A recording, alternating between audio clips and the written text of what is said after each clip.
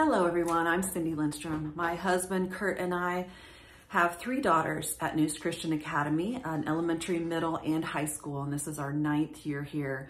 And we plan on graduating all 3 of them from the school. Every year we ask them, is there any changes you want to consider? And it's always no, we want to stay right where we're at. They love their teachers, they have great friendships, and they feel safe and thriving in this community.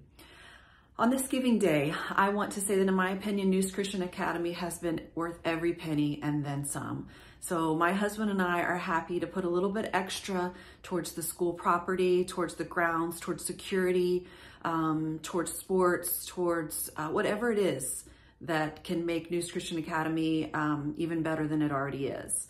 And we would like to encourage you to consider the same thing today. Thank you.